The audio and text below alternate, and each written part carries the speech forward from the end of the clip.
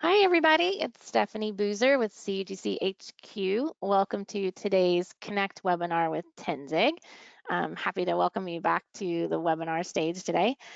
Before we jump in, just a quick reminder that we have lots of CUGC events coming up. If you're new to CUGC, definitely go to our website. You can see the link down at the bottom of your screen to our events calendar. There's lots of stuff going on, and you just want to find your local group, find your city. We've got them all over the world. See what's going on and get registered. We've got some virtual events obviously coming up. Next week we have a user share that is someone from the community who's coming up wanting to share their own knowledge, and this is Owen Reynolds. He's a Citrix technology advocate, so he's got some best practices for sustainable Citrix implementations, and he also has a companion blog post that goes with it, so check that out.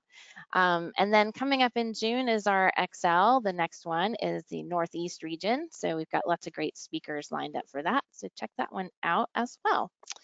Alrighty, just a couple of housekeeping details for everyone. We are recording today's session. You'll get a link to the recording tomorrow. It's going to come to you in an email directly from GoToWebinar, so be on the lookout for that. Also, you can submit your questions in the question chat box anytime. Be sure to do it when you have them so that you don't forget them, and we'll try to take as many as we can today. And finally, at the end of the session, I'll throw a link in the chat to a survey. It's short and anonymous and for CUGC use only. We just like to get your feedback on our webinars, helps us plan for future events. All right, so I'm going to introduce our webinar companions. We have Kevin Greenway. He is the CTO of Tenzig. Hi, Kevin. I think he's Hi, coming Stephanie. to us. Thank you. Sorry, a little audio delay.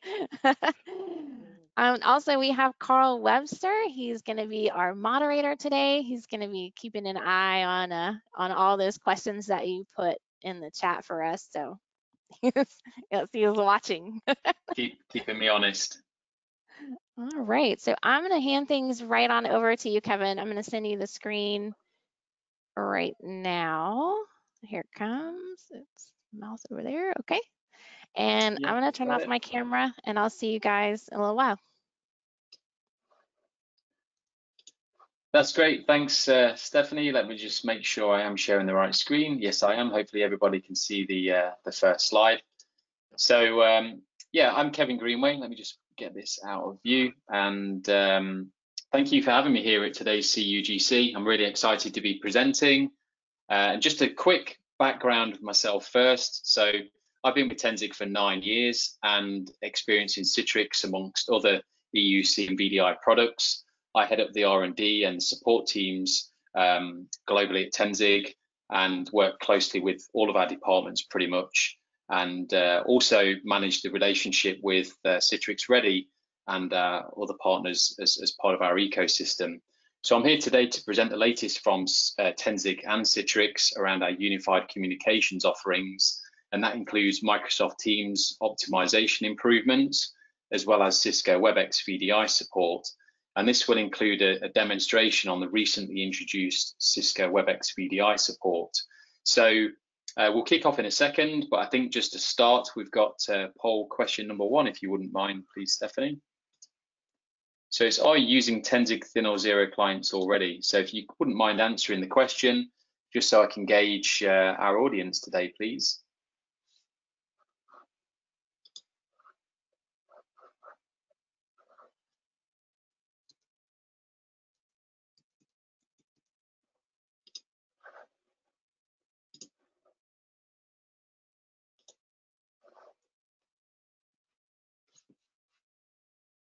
All right, it's good.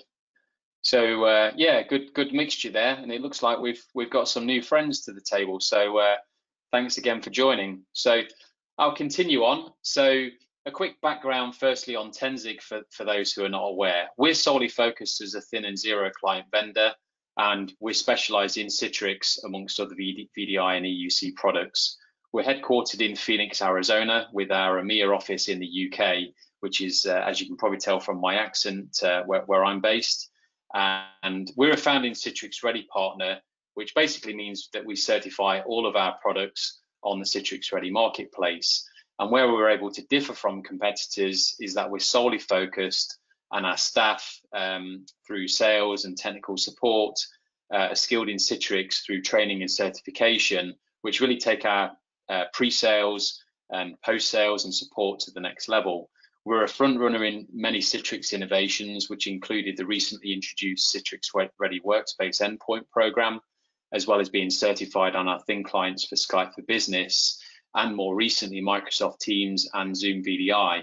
And our company motto, which is more relevant than ever, is that we make our product fit your environment and not the other way around. And as mentioned, that's really more critical than ever with the fact that we're dealing with really fast paced and changing times, and obviously dealing with end user computing, which is essentially now remote working. So very quickly, just to discuss our Citrix Ready endpoints, and then we'll kick off.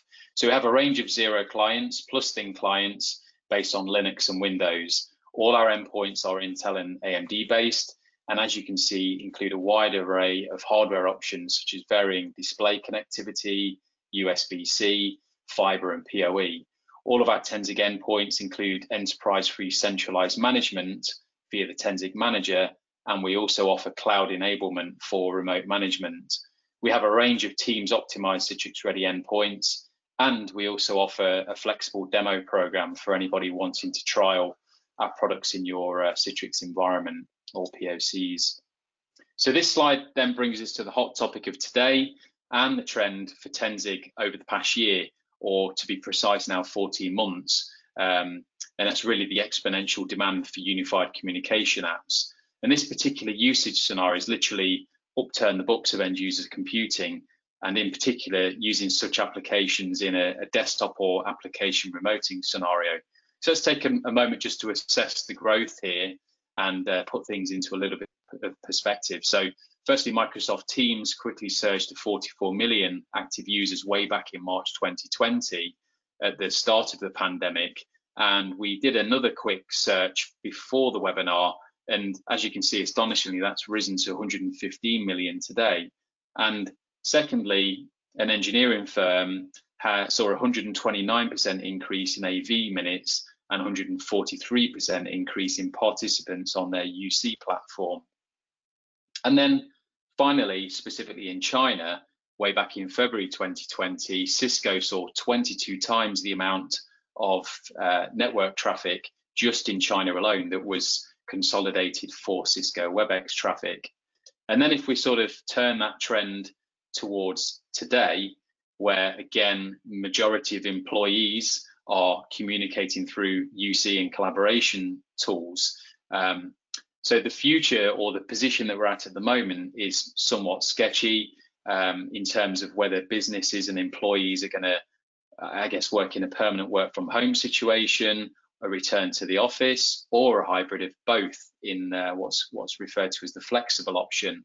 But what we see on the slide here, and specifically not calling out the UC platform, but it seems to be a general trend, is the fact that we can see the revenue growth from Q4 2019, as well as revenue projections right through to Q4 2021.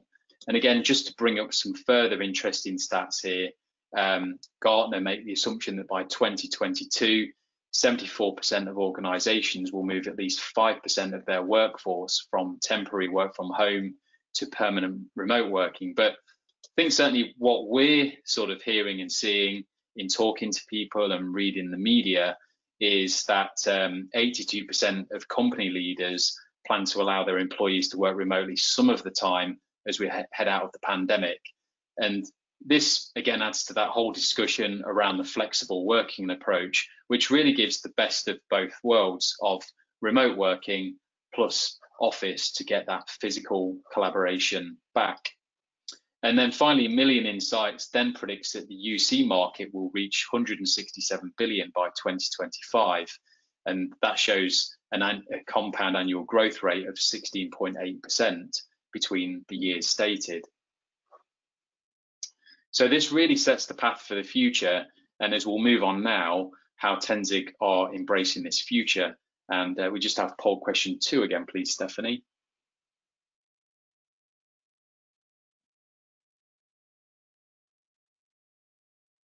So again, really appreciate everybody's response here.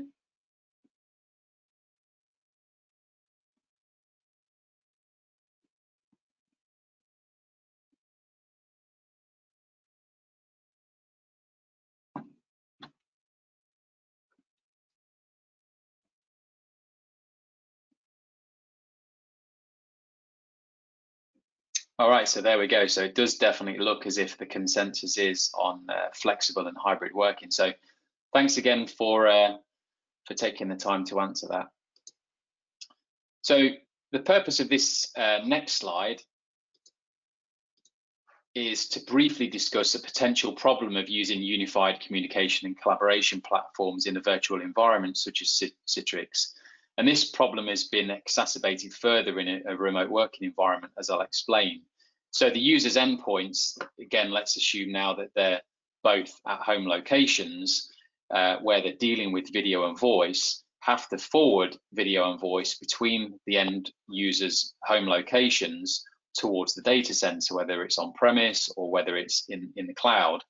And that audio video stream is then converted at the virtual desktop and then forwarded either to the other peer, if it's a peer-to-peer call or peer-to-peer solution, or it traverses through the UC solution, which again could be in the cloud as is demonstrated here, or on premise. And whilst Citrix has some long-standing HDX compression techniques to improve these scenarios, so for example, it can compress quite significantly the webcam and audio between these two points, as you can see, it generates this well-known and famous kind of hairpin or trombone effect, where the voice is really having to travel around the whole circuit.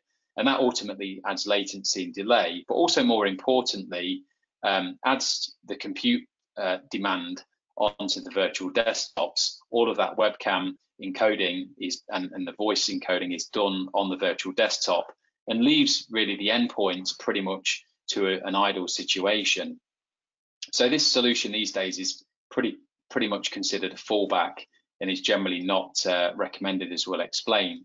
So the preferred approach, and specifically the big change over the last year, I mean, this solution's been around for a few years now, but a lot of the UC vendors have adopted this same approach, is to encode that same audio and video locally at the endpoint using something like a thin client that's equipped with a media engine alongside the Citrix Workspace app, and then allows really the users that if they're in a voice call, that the voice and the video, i.e. the SRTP, traverses between the two users directly. So the point here is it never traverses through the VDA. So all of that compute power is relinquished and freed up. So again, if you cloud-based specifically, that's going to really offer up a lot of savings.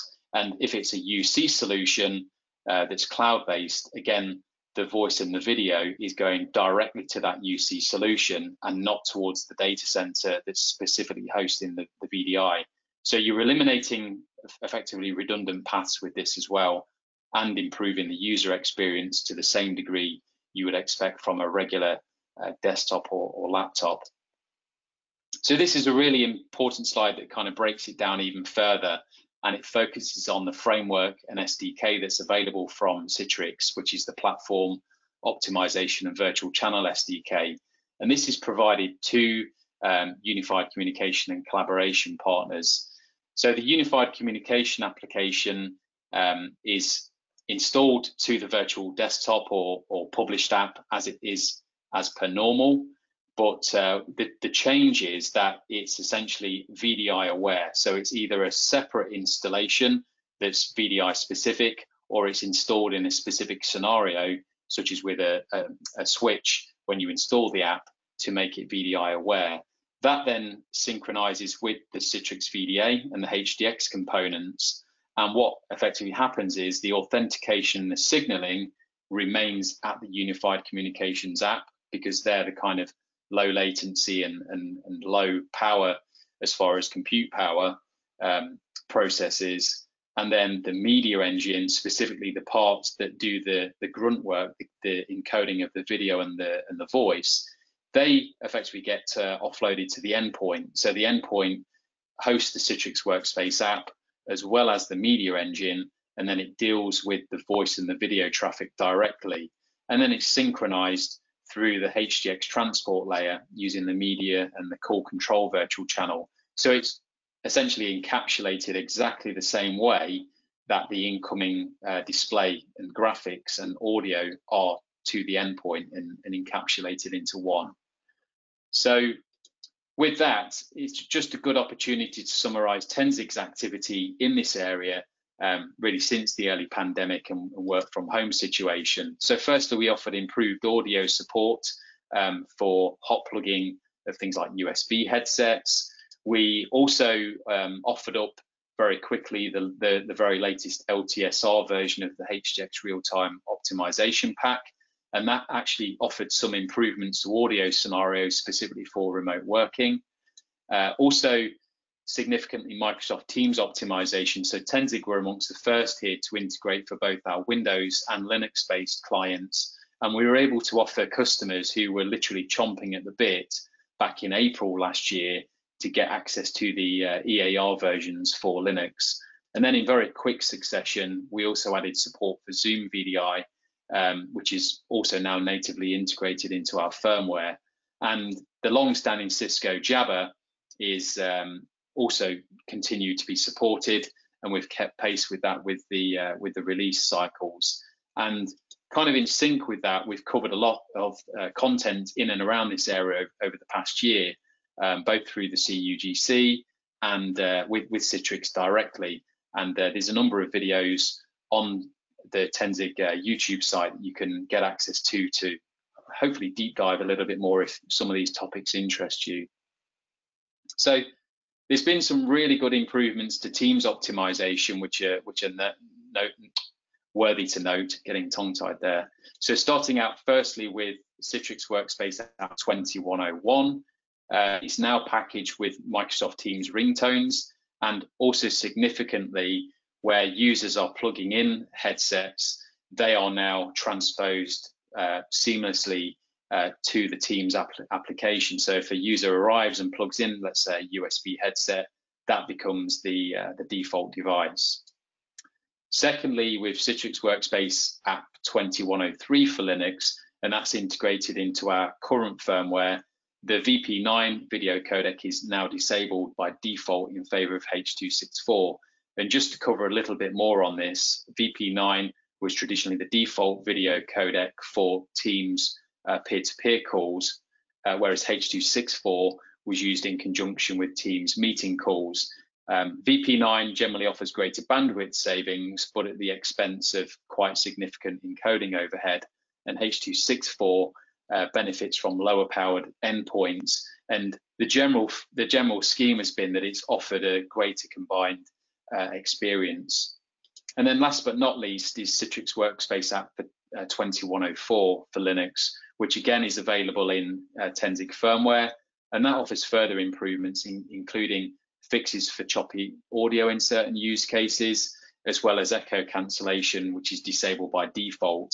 And that's really through use of users generally using things like inbuilt speakers and soundbars, etc. So the general recommendation from Citrix at this point in time is to use USB headsets. Moving on to a really significant feature, probably the biggest one of all in honesty, is the gallery view. So just to explain this one for anybody who's not aware, in early versions of the Teams leveraging the optimize mode, where a user participated in a meeting with multiple video participants, one major limitation was that the user operating in optimize mode could only ever see a single video stream simultaneously. So just to put that into perspective on this slide, let's say that I have a meeting, these are the 4 participants in that meeting. In an optimized mode, I would only ever see one speaker in the window, and the other 3 users would be in the bottom bar here, and their video would be muted. How it worked was it worked based on the most dominant speaker in the party, which was great if everybody took their turn to talk. But invariably, what happens especially in a remote working scenario, you get dogs barking, you get the kids homeschooling or coming home from school. So it could make for quite a confusing user experience. So that has now changed with the fact that users of Teams in optimized mode can benefit from the gallery mode at last. It is currently 2x2. Yes, Carl. We have a quick question here from Matthew Ash. How do you support Teams in a non-persistent VDI environment? So in a non-persistent environment, there is some articles which I'll link to at the end, which really talk through different scenarios of how to deploy Teams in both a persistent and a non-persistent environment. So there are use cases for both, and again, I'll link to those at the end of the webinar. Okay, thank you. Question, thanks. So for the gallery mode specifically, it is limited to just 2x2 at the moment, but it's basically a tap that Microsoft and Citrix expect to turn as they gather feedback. And that does require a specific version of the Teams desktop app, as you can see slated on the slide here. So it's that as a minimum version. And it is important to mention that for things like the gallery view, and Tenzing have always recommended pretty much anything in our mid-range or higher to leverage the video calls, particularly the meeting, with the fact that it can become quite busy. So that would be something like the 6048 QC for Linux, or 6010Q for Windows, or in the past generations, something like the 5800Q series. So that's that. Also significantly, and this literally came across this by accident, and I haven't really been able to find a real source of this yet. So this is really even more exciting to share. 2 new preview mode features that are available in Teams with Citrix in an optimized mode. So firstly, large gallery view is also now available within Teams, and this extends further past the 2x2 mode, as you can see from this specific example that we captured yesterday. And then also the familiar together mode. So again, if you prefer the together mode, which puts you into like an auditorium or a meeting room where everybody's in the same room, that is also now featured. So again, a little bit like the feature before, it is specific to a Teams desktop app. Now, again, I haven't been able to confirm as yet the specific version number where it came, but this is the version that we lifted the VDA to yesterday, and we're able to leverage both of these features in preview mode. So again, really, these features alone are the biggest things, probably the biggest kind of roadblocks that hit the Teams optimization in the early days, where really the user experience was somewhat different with using Teams in an optimized mode versus regular Teams desktop app. So yeah, really good features there. We've also added something additional to our firmware in the last and latest release as well, and that's in relation to the performance estimator for Microsoft Teams. So the performance estimator is there to negotiate with the client hardware to set the webcam encoding size for Teams based on the performance of the endpoint. Now, the early versions, going back to say the 2006 release, were very aggressive in pretty much demarking everything as low powered, and they would force the webcam to 360p. So not only has that performance estimator improved, and it queries pretty much all of our hardware specifically to the point, but you can also now override that as well. So that works hand in hand. You can either increase the encoding size if you've plentiful bandwidth and you've got adequate hardware to support it, but you can also reduce it if you have a user, let's say, in a really remote location with very sort of poor bandwidth, etc. So that can be done, as you can see from this drop down. Now, just to explain quickly, disabled is the default, and that basically means that the performance estimator is on, and it will negotiate with hardware. But you can then override that dependent on your requirements. And one final thing to point out is 1080p is currently not supported by Microsoft, I believe. So 720p is the current maximum. And if you set it to 1080p, it'll fall back to 720p, by the way. All right, Kevin. So then, yeah. Have another question before you get to the WebEx, because there's already been a WebEx question. So after you talk on WebEx, I'll give you the WebEx question. So Yeah. user asked, this is Chris Thomas, was that mention of large gallery and together mode available in the HDX optimized version or the web version? It's a good question. It's the HDX optimized version, so it's in the Teams desktop app, and not we haven't focused anything on the web app side of Teams. Then he says, what version of the app in the VDA in the OS is required to, I guess, to get the large gallery and together mode? That side is independent. On our side, I believe we are using the LTSR version of Citrix, and it was basically delivered through the Teams desktop app, that version that's slated here.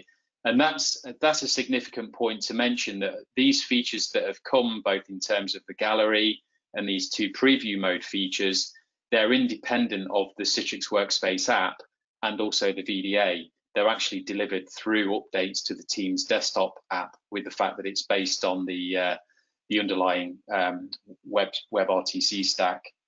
Okay, and another Teams question, does blur background now work with Team in VDA or Teams? Currently, it's still not, currently blur background, unfortunately, is still not supported. That, again, I link to an article at the end that Citrix pretty much update every day, that lists any current limitations. And as far as I'm aware, that's more a Microsoft SDK limitation than necessarily a Citrix limitation. But again, that's linked to that at the end of the presentation. Okay. Certainly would encourage users to go to that, and I'm pretty sure that specific point is called out for anybody interested in that feature to talk directly to Microsoft. Okay, so anything they're wanting to know about configuring the Teams gallery, they can get the links at the end of the presentation and do their research. Okay, all right. Exactly, yeah. So yeah, with the gallery view, there's a blog here that I've linked to. So we'll be linking this slide deck as a PDF at the end. So there's a blog here that specifically talks about that. But like as mentioned, it is essentially delivered through a Teams desktop app update. You don't need to do any additional configuration. It's essentially unlocked by using that as a minimum version in the Teams desktop app. The only thing from our side to be aware of, again, is that you're doing this on a minimum of the 58 or the 6000 series of Tenzig hardware. All right, for people that have a VMware infrastructure environment, do they need to have, or do you recommend, or I guess does Tenzig recommend that they have like GPU cards in the host in order to help with this, the Teams and WebEx and stuff like that? It's generally not recommended. If they haven't got GPUs in the back end, then it is recommended, again, on one of those articles that I'll link to it at the end, to turn off hardware acceleration within Teams. But the main bulk of the I guess the process overhead for Teams is in the video encoding, and again, that part gets shifted off to the physical endpoint. So yeah, if you're not using it with vGPU, it is recommended to turn off the hardware acceleration for the native Teams desktop app. But again, a lot of it is relinquished anyway by offloading that to the endpoint and moving it away from the VMs. All right, that's all the Teams questions. Awesome, thanks. So let's press on and get over back to Cisco Webex. And again, more exciting hot news. So we've just recently released support for Cisco Webex as well. And again, this is due entirely to feedback and demand from our existing customers who, again, leverage Cisco Webex either during or before the pandemic, and all of a sudden want to deliver it through Citrix. It's just worth pointing out, because I don't think Cisco Webex is quite as well known as Microsoft Teams, that the Cisco Webex comes in two different flavors. It comes as Cisco Webex App, which recently changed its title from Cisco Webex Teams, again, not to be confused with Microsoft Teams. And it also comes as Cisco Webex Meetings or Cisco Webex Meetings desktop app. So both of those features are supported by the VDI plugin, and our customers can get access to that again through the same firmware that's linked here, both in terms of signing up to our firmware notifications as well as downloading the relevant firmware to support that.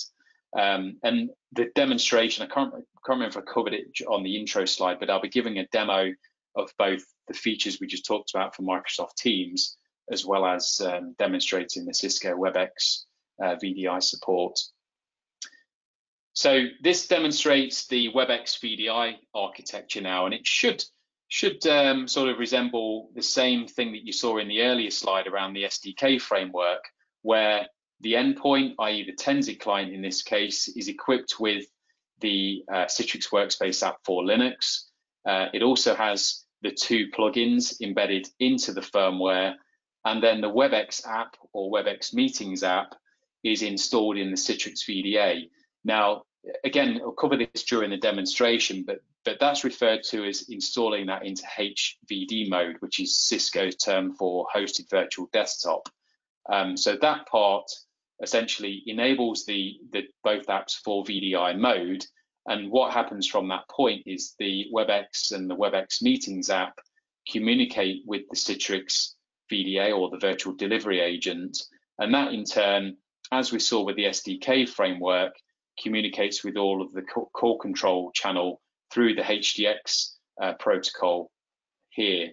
And again, like we saw in the SDK framework, the things like the signaling, authentication, controlling, and sharing in yellow here remain with the Webex app and the Webex Meetings app.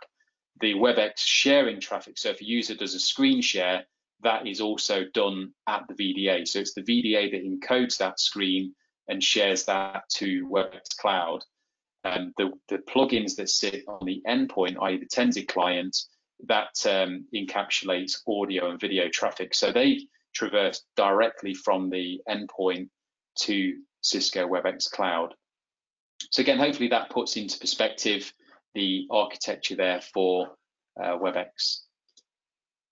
So now we're going to switch to a demo. Do you have time for the one Webex question? Yeah, sure, Cole. Go ahead. Okay. This is from Wilmer. I'm going to butcher your name. Sorry, Heredia. How can we do Webex cameras if we have all VDI on data center and the 10 zigs on the facilities? Currently, video quality is low. So if you'd have been, we've only just introduced this feature. So historically, if you'd have used webcams with Cisco Webex, it would have forwarded the webcam through the traditional HDX webcam compression technique, that the slide that we covered before, where if you work in the kind of fallback mode where the webcam is forwarded in a compressed state between the endpoint and Cisco Webex, it would have worked in that scenario. So in the VDI mode, which is where the plugin encodes directly at the webcam, that's what you would deliver to deliver that improved visual quality of the webcams, as we'll see in the demo. Good. Any more questions so far on Webex? That's it. Okay, so let's go for the demo. Let's fingers crossed things work as they did this morning. I've got a recording to fall back to worst case, but let's go for it. So this is the Tenzig Manager console, where I'm going to shadow specifically a 5848 QDC. And just to quickly recap, this particular model has been with us for probably the best part of 4, maybe 5 years. And again, it's just to prove the concept that the thin clients, even this is a mid-range that's been in the portfolio for 4 to 5 years, can easily deliver these new techniques and these new plugins, even to the highest standard today, which again is 720p on the webcams. So I've already got a shadow session connected to that particular unit, and I've also, or haven't got it yet, but I'm going to SSH to this client so that we can look at basically what's happening under the hood, both with Teams and Webex. So from the endpoint, I'm just going to put in the password just to show you a couple of relevant bits. So under security settings, I've set a password for the endpoint, and I've also enabled the option here to turn on the SSH client. So this is useful for debug, and also if you're doing a POC to actually monitor the endpoint. This is more relevant today based on the fact that a lot of these HDX techniques actually offload overhead to the endpoints. So if we go ahead and we connect to the endpoint here via SSH, so signing in with root and then the password that we set in the control panel there. And if we go ahead and connect, from there I can start top, which is a performance monitor for Linux, and we can see at the moment that the client's pretty much idle. So if you look at the CPU here, it's sat at around 1.5%, and that's mostly taken up through the VNC process here. So that's exactly what we'd expect at this point. Now, also just to cover, if we go to Citrix Workspace and we go firstly to Teams Optimization, that's the options that I mentioned before. So the override performance, remember it's disabled by default, which means the performance estimator's on, and you can override that using any one of those options. If we also go to Cisco Webex, that's where we can turn the Webex VDI on, and that will enable the plugin for both the Webex app and the Webex Meetings app. Just note that it is off by default, so you do have to turn it on, as well as observing the Cisco EULA, which is linked below. So click OK to that, and apart from that, the client's connected in the usual way to point, in this case, to Citrix Storefront, but we could connect to self-service, etc. if we're connecting to Citrix Cloud. So I'm just going to go ahead and attempt to log in.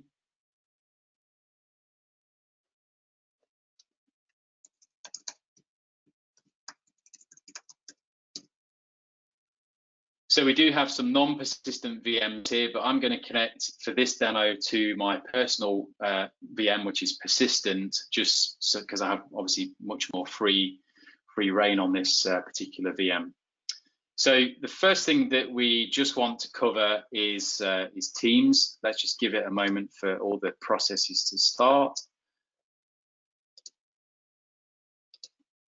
And as you can see, Teams is already running. Now, the first thing I want to do, which is already there, but I want to show you anyway, because this is always important for anybody that's doing Citrix and Teams together and the rolling out the optimized mode. Now, to verify that it's operating in the optimized mode, if you go to About and Version, which as mentioned is already displayed here, we can see two significant things: the version of the Teams desktop app, and again, that coincides with the version number that we touched on before that offers the preview mode of the large gallery in the together mode. And we can also see the fact that it's operating in the HDX optimized mode. So that basically means that if we go to settings and we go to devices, all of our audio devices and our webcams are enumerated locally from the endpoint. So this webcam is actually connected to the endpoint, which is there in my vacant empty office. Let's go ahead and let's just start a dummy meeting. Click join now.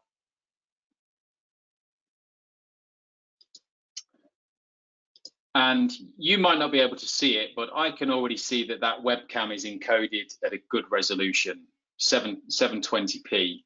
Now, to prove that, we can, on this specific demo, I'm going to do this. I'm going to bring again the SSH session back into view. Now you can see now that the endpoint is sat at around 45%, and that's made up of both the HDX RTC engine, so that's the media engine that's encoding the video, as well as the VNC process. So again, if we weren't shadowing the client, that would reduce. Now bear in mind, these are specified in cores. So this could, because it's a quad core, so if I press number 1 here, you see we have 4 cores. So that could, in theory, go up to 400% before effective maximum. So you can see there's plenty of headroom there. And again, this is on effectively an old generation of hardware. Now, again, if I quit out of here, and the next place that we want to go to is tmp/webrpc, and then in there we have a number of different folders. So Teams generates a new folder for every instance where the desktop app is opened, or similarly if we connect to a Citrix session. So if I go to here and we identify the current session, which is that based on the time, the file, the actual log file is then called webrpc.log. So from here, I can do one of few things.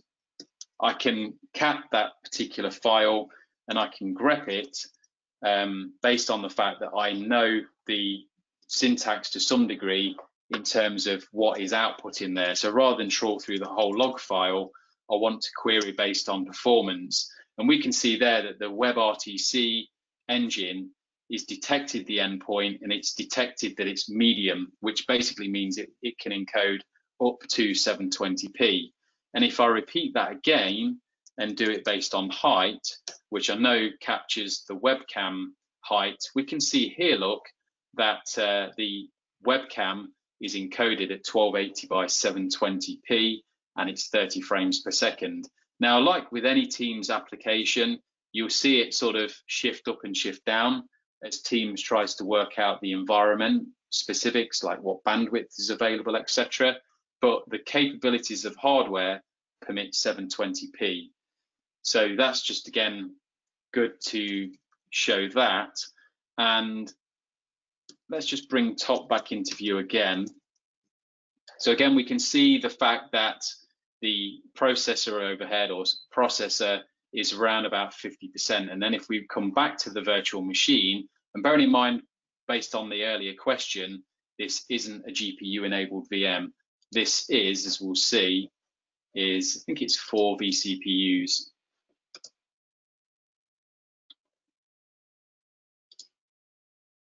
So 4 vCPUs, and if we look at the performance, you can see it's sat at around 9% at the moment. And again, if we focus in specifically on that, we can see that Teams certainly isn't significant in its overhead because of the fact that the endpoint's doing the work. There's things like the regular desktop Windows manager, and also the Citrix graphic engine, which is responsible for encoding this part of the screen. So they're the bits that are generally consuming the overhead on the virtual machine at this point in time. Hey, Kevin. So that concludes, yep. Quick question. For those of us who can barely spell Linux, does Tenzig have like a support article or something that explains like that top and the grep and how to find the log files and all the stuff you just covered in your demo? We do, yeah. We have an optimization guide specifically for Citrix and Teams, and again, I'll share that at the end. Okay. We also have a support team that's based in Phoenix, Arizona, that can assist with this. Honestly, it's not necessary that end users necessarily even have to dig into these log files. I do this purely out of, I think, feedback based from the community, that people like to see these sorts of things to see what's happening under the hood. But certainly end users are not really expected to go this deep. And that's really one of the beauties of the Tenzig Linux, the fact that most users don't even know that it's running Linux. You know, there's a graphical front end, and it's our job really to manage the back end. So it's only really for the, I guess, the Linux fanboys out there for this part. So an admin engineer could use the same commands also for Citrix and Webex. Yes. Okay. But let me just clarify that. So to do the same debug, did you mean with Webex as well? Yes. So yeah, the answer is yes, and I'll do that in the next demo when we move across to Webex. Okay. So is there any more questions, Carl? Nope, that's it. Okay, so let's go ahead and open Webex. But actually, I forgot one thing. Again, I covered it on the slide, and it'll be back there at the end. But I created a README for this because, again, it was pretty confusing to me. So I'm not sure if it will be to you guys as well. But there's 2 MSIs dependent on whether you're using Webex app, again, which is formerly Webex Teams, or Webex Meetings. Now, the MSI for Webex app is called webex.msi, which is easy enough. But then, if you're using Webex Meetings, the MSI is called Webex app. So just be aware of that, not to get the two things confused. And again, there's the last slide recaps on that, which again everybody will have access to.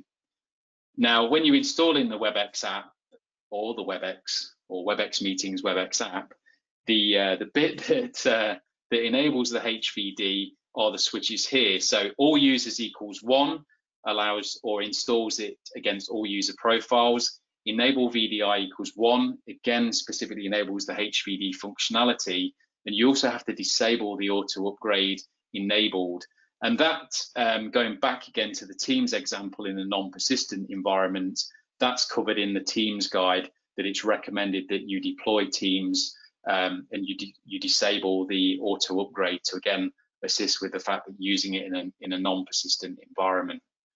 So I have already installed Webex, and it is honestly as simple as that. You run the MSI, you click next once, you don't even have to go and make a cup of tea or coffee, the job's done. So we sign into Webex, and very similar to Teams, the way in which firstly we verify that it's operating in VDI mode is we can go to help and we can go to the health checker, and the health checker you can see gives us the VDI functionality. So if the VDI isn't ticked, it's normally that you haven't installed it with that VDI switch, as well as that tick box are demonstrated in the Tenzig client to actually enable the plugin. But this gives us a summary of the Webex client and the plugin version, as well as the round trip time between the endpoint and the Cisco Webex cloud services. Okay, we have a question on the two MSIs. Mohammed want to know webex.msi is on the VDI and webapp.msi is on the endpoint? Yeah, that's a great question. So both of these are both on the VDI. So they're both on the Citrix VDA, and it's just whether you as a Cisco customer are running either Webex app or Webex meetings. So they're both installed on the VDA.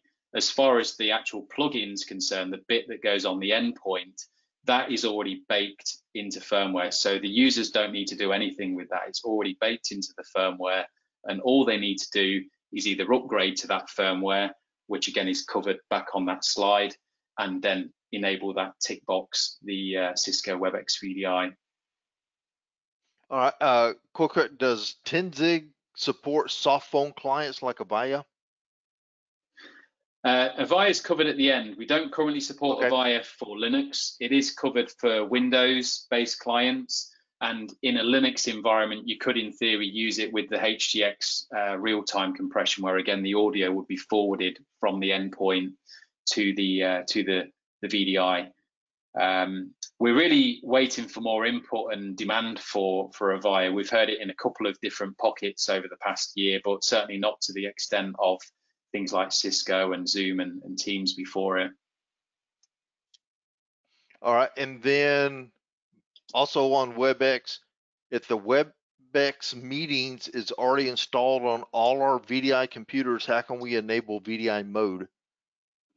That's a good question. I don't believe there's a way to modify it. I would have to double check that, but I'm pretty sure that it's a case of having to uninstall and reinstall with the with that VDI switch that I demonstrated before.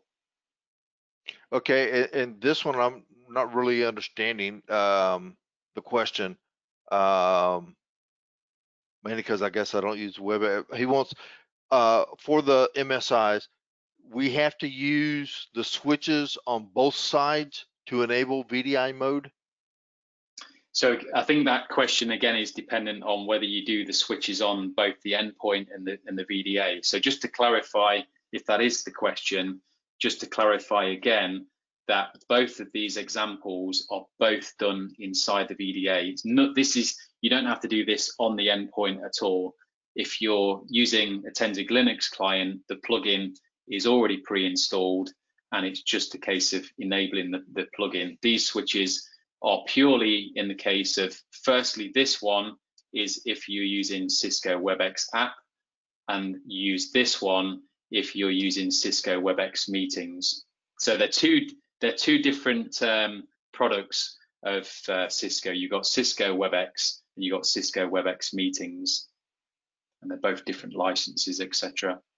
Okay, and then at the end, you're going to have a link for the optimization guides for stuff. Okay. Correct. Yeah, All right. yeah. Because There's we're a getting slide. optimization questions, and I figure Yeah, we can just wait till the end, and they can yeah. see the links and down and read the That's articles. it. Yeah. Hopefully all the links are there that people need, both for Microsoft Teams and Cisco Webex. Okay.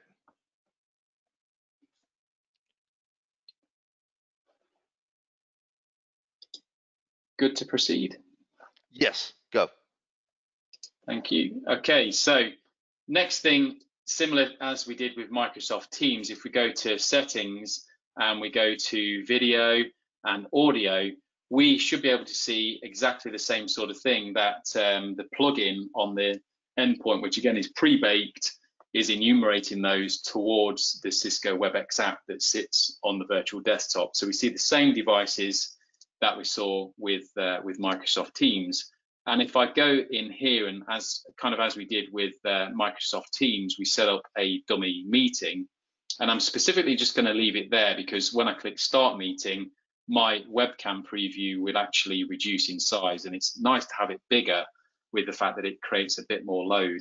So again, similar sort of thing.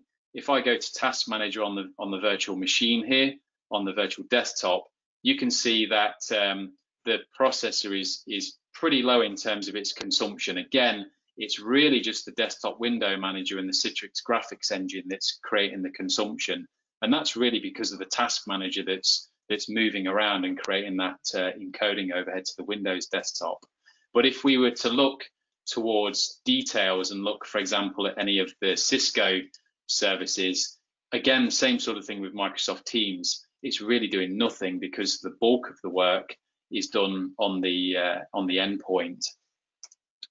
So if, again, like we did with Microsoft Teams, we now turn the attention towards the endpoint through the SSH session, the Webex VDI process is sat at around 45%. Now that is less than we saw in Microsoft Teams. It's around about 20% at the moment, but in fairness, with Microsoft Teams, we had it in a very much a full screen affair.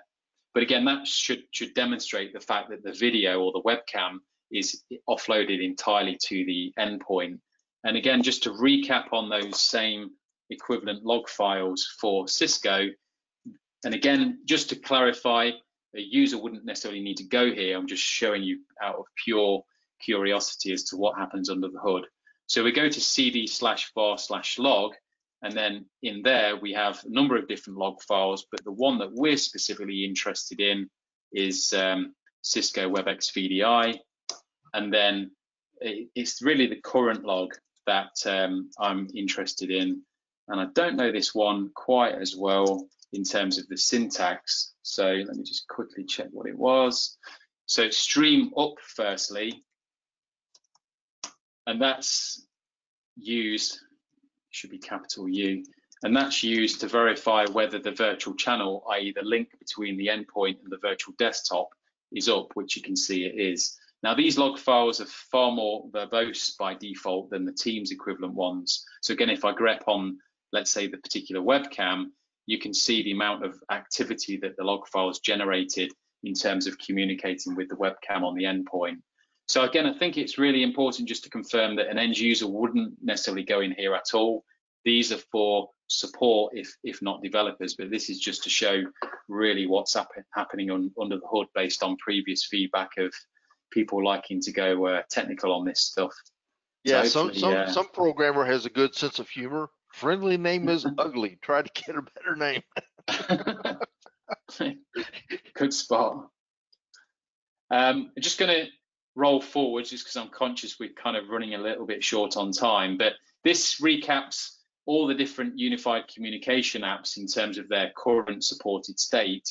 And this is specifically for Tenzig endpoints. So here we see Tenzig Windows 10 IoT, and here we see Tenzig Linux, specifically it's our NOS image, which supports Citrix. So you can see we've got a yes across the board, with the exception, as we mentioned before, with Avaya 1X. So currently that isn't supported by Linux. The other thing to mention is the web app optimization. So that's if you're using, and again, the question came up earlier, if you're using either the Teams web app or the Cisco Webex web app, i.e. running those inside a browser on the virtual desktop, you can leverage Citrix browser content redirection, but at the moment, it's only supported by the Windows endpoints, the Windows CWA. There's some work happening with BCR in Linux, so maybe in the not too distant future, that situation might change, but as of now, it's firmly on the Windows CWA. And I think that brings us to poll question 3, and then should bring us to the end of the webinar. Stephanie, please. Okay, and I just wanted to double check. This one is about which application? Because I have 4 questions. Yeah. Or do we go to the? Okay, just double check. Yeah, that's right. It's the which UC platform are you using? So again, it's just for us to understand what's being used out there, really.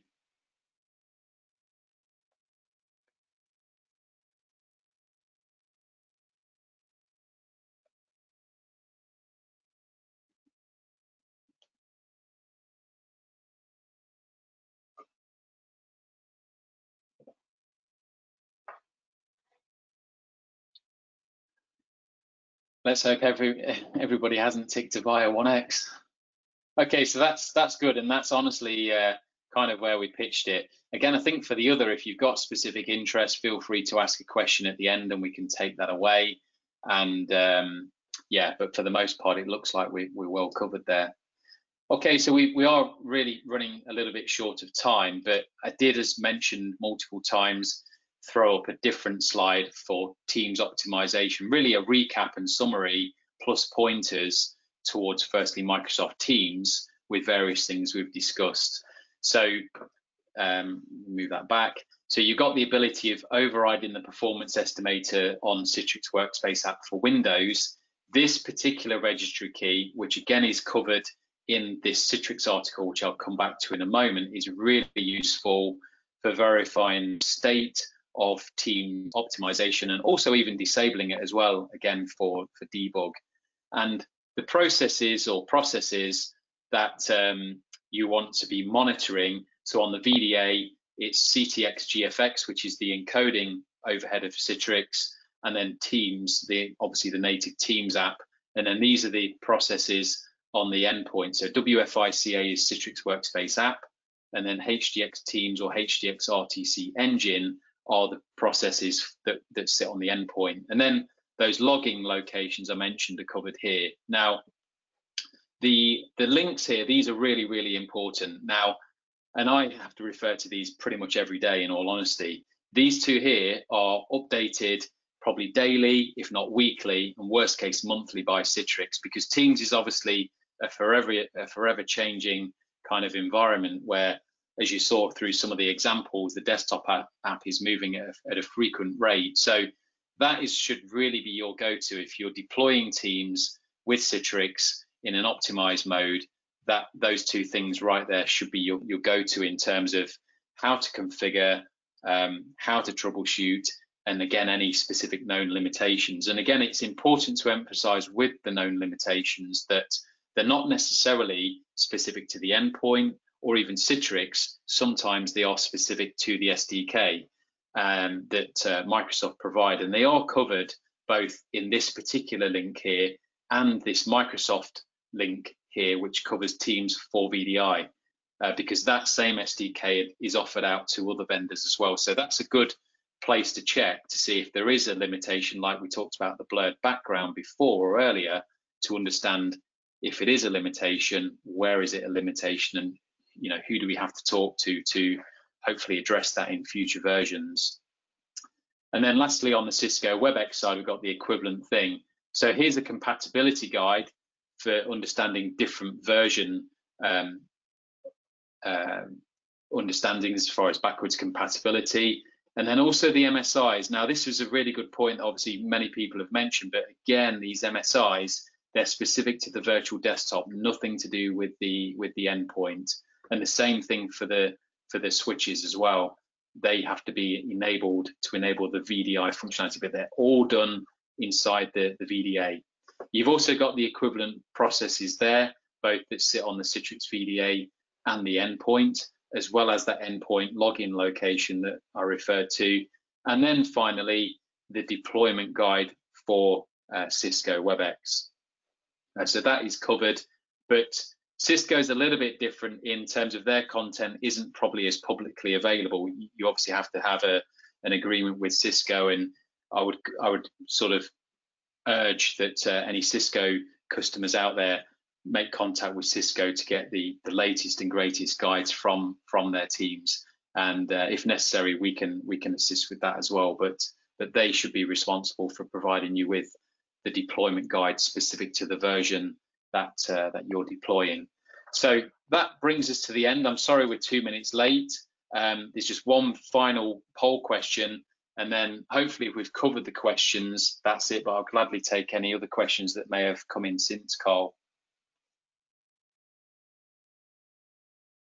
No additional questions. So someone asked, how does Tenzig compare to iGel? And I've been posting them links that I found on the iGel site, you know, for Tenzig success stories. So. Yeah, that's great. I mean, it's a question we get asked a lot. You know, we pretty much in every POC we go head to head. You know, I'd like to think that we're a bit more nimble. We take an approach of making things easier out of the box. So, you know, we're all about less clicks to get to a point where you can connect to Citrix, and we have an approach that we like to be like a zero client. We're not a true zero client in the fact that we have a proprietary chip, but we're certainly a much more lean distribution that supports just Citrix, and it's set up in I guess a kiosk style or a zero client style mode where you're not having to turn off things like taskbars and desktop window managers to get you to a point you just want to log into Citrix. And I think the other equivalent thing or thing worthy to mention is that there aren't the same sort of licensing constraints with Tenzig as far as things like the management tool, any support subscriptions. But check us both out. You know, some people have preference. It's like anything. You know, people have preference to one or the other, and you know, like I say, we go head to head with them all the time. So it's best for each user to check out what suits. So when I buy a Tenzig device, I get the software, I get the management, I get support. I don't have to buy extra licenses. I don't like answering this question because it's making our sales guys' life easy. But yeah, the simple answer is it is bundled. You know, you buy one Tenzig client or you buy several thousand. The management is inclusive. The firmware is inclusive for effectively the warranty or the lifetime of the product, which by default is 3 years. So yeah, everything is bundled in, no hidden costs. All right, there's a lot more questions questions are popping in, but most of these Stephanie can send you those offline and you can answer those offline. Else we'll probably be here for another 20 minutes answering questions. Well, that's good. I mean, it's good, always good to get questions. So yeah, feel free to send those over, Stephanie and Carl, and I can either answer them directly or I can distribute them to my co-workers in each location. So that's great. So I'm sorry again, we've run over a little bit, but I think we got everything I wanted to cover and more. So thank you. Yeah, do you want to, and we have a few people still here. Do you want to run the one last question that we had? Oh, yes, please, yeah. I'll throw that out there. How did I forget that one? I know it's about getting stuff. So yeah, if everybody could just answer, please, the final question. Oh, I just put the link to get a demo in the chat window. Oh, okay. I didn't know this was your last poll question. I'll give you guys a couple more seconds, and then we'll close things out because I do have one last slide because I know some of you probably want to know about the giveaway. Let's see. Looks like most of you have voted, so I'll go ahead and close that, and then I will share my one last slide. Can you see it? Yes, there it is. All right, always makes me happy when GoToWebinar agrees and does what it's supposed to do. Thank you guys. Thank you so much for today's presentation. It was a lot of good discussion, lots of good questions. I know some of you might have opted in for a chance to win an Amazon gift card. And those of you who've been on a webinar with us before where there's a prize probably know that I like to be fair. So what I do is I pull the attendance report after the webinar is done, because some of you guys register after we're already underway. So I want to give everyone a fair shot. I'll pull the report. We'll use a random number generator to pick a winner, and I will email you.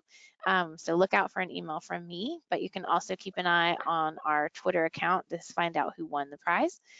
And with that, Oh just man, I want to thought the thank you. moderator got the $150 Amazon gift card. Oh, I mean, what about the oh. host? Or the presenter. I mean, we work hard. That's right. That's right. Oh, thank you guys. Thank you, Kevin. Thank you, Carl. Thanks for being Thanks, here Stephanie. today. Thanks, Carl. Great session. Yeah. Everyone have a great afternoon.